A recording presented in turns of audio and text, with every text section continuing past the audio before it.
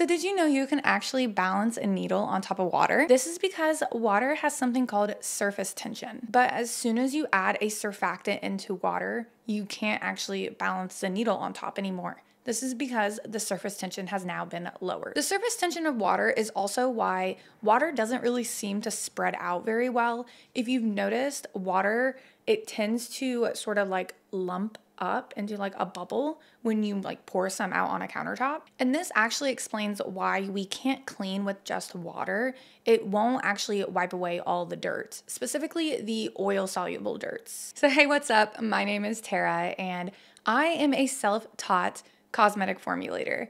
I started my channel a long time ago, sort of under a different mission statement, but as I have learned more about formulating cosmetics, the more I have realized I do not know. So I'm not a professional. I am just somebody on the internet who really likes formulating cosmetics and cosmetic science, and I like to share with you guys what I learned along the way. Today's video is actually inspired by this book here. This is Discovering Cosmetic Science. It's specifically inspired by page 19 to page 25, so this is my source for this video.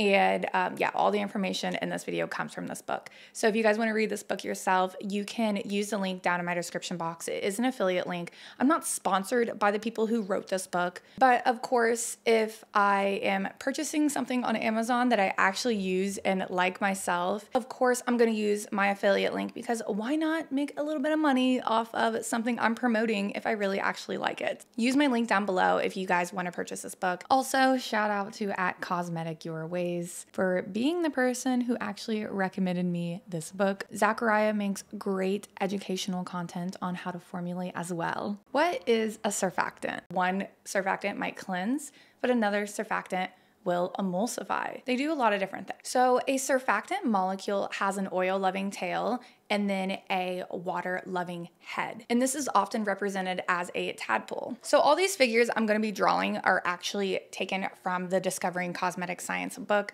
but they are very common illustrations used to demonstrate surfactants in micelles. I really wasn't sure how this whole whiteboard thing would go. I don't know how well this is gonna show up on camera, but this is a really simplified version of what a surfactant molecule looks like. Obviously, they are three-dimensional, not two-dimensional, so just keep that in mind with all these illustrations that I draw. Also, I'm still recovering from my carpal tunnel surgery, so my hand doesn't really work very well, but you know, it's getting there. So here is the water-loving head, and then the other end is the oil-loving tail. So every surfactant, whether it's a cleansing surfactant or an emulsifying surfactant, has one oil-loving and then one water-loving side to it. So as you can see, a surfactant molecule has two different sides that want to do two different things. One side wants to attach to water, that is the water-loving side, and then the other side wants to attach to oil, which is the oil-loving side. Oh great, I can literally still see what I drew. This board doesn't seem to work very well. So let's say you have a cup of water and you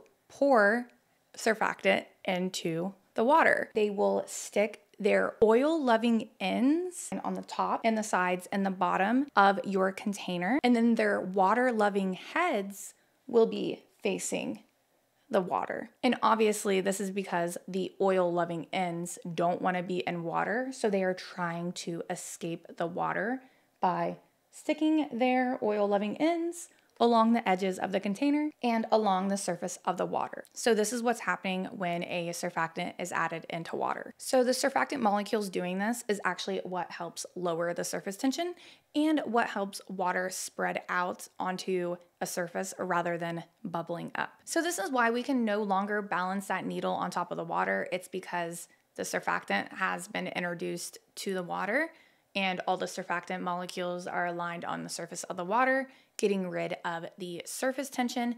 And this is why surfactants are known as a wetting agent. It helps wet out water, flatten it out on a surface, and it will no longer bubble up like normal water does when you introduce that surfactant. The surfactant is actually just one word to describe a broad range of different ingredients. A surfactant can be a foaming agent, a solubilizer, an emulsifier, a wetting agent, but these are all surface active agents, and that's why they're all known as surfactants. What are micelles? So let's say we add so much surfactant into this container that there's no more space for the oil-loving tails to protrude on the top or along the side. So this is when all of the oil-loving tails actually come together to form a ball shape, which is known as a micelle. I did my best to draw the micelles and they don't look very good. Let me try again off here in the corner. I tried to draw it better again, but it just doesn't look very good. That's how you get a micelle. That's how a micelle is formed. So this point where you add so much surfactant that you actually get micelles forming,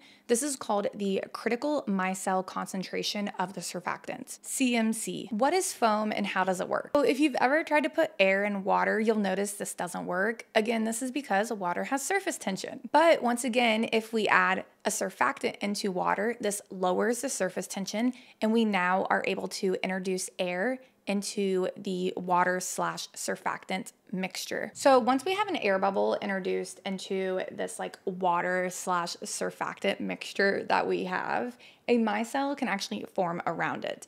And this is because this is another place for those oil-loving tails to try to feel safe, to try to escape all that water. Because remember, the oil-loving tails will protrude on the surface of the water.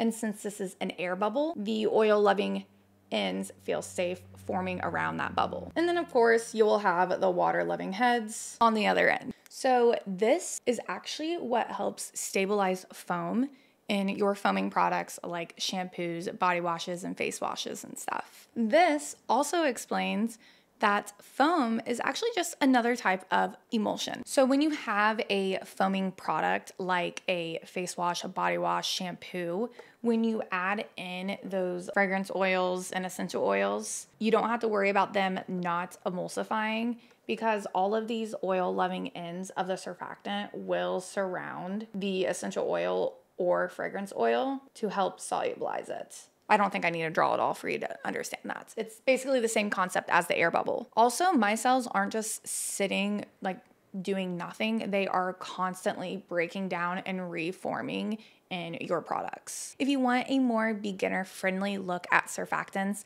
I highly recommend going and watching my video I did before as a part of my Formulating for Beginners series on my video all about surfactants. If you are a beginner, I can't recommend enough going back and watching my entire Formulating for Beginners series. And if you want like the written version of it, just go on my Patreon.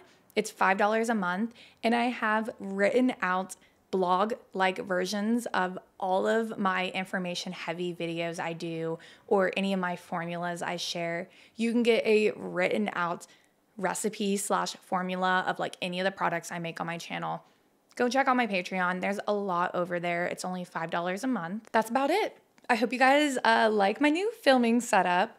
There are two cats back there on that couch. I don't know if you have seen them the entire time.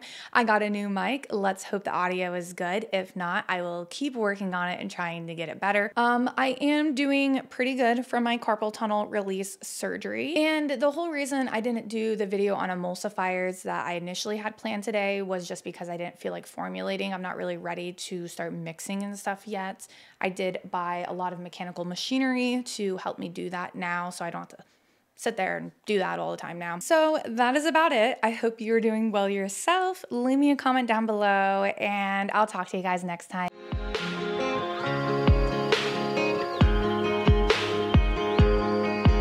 I'm stuck in the motions. I've been consumed by the wrath of time like I'm frozen. I'm shattered in this life. It's still the path that I've chosen. Because I've had a vision, now I'm on a mission to find myself.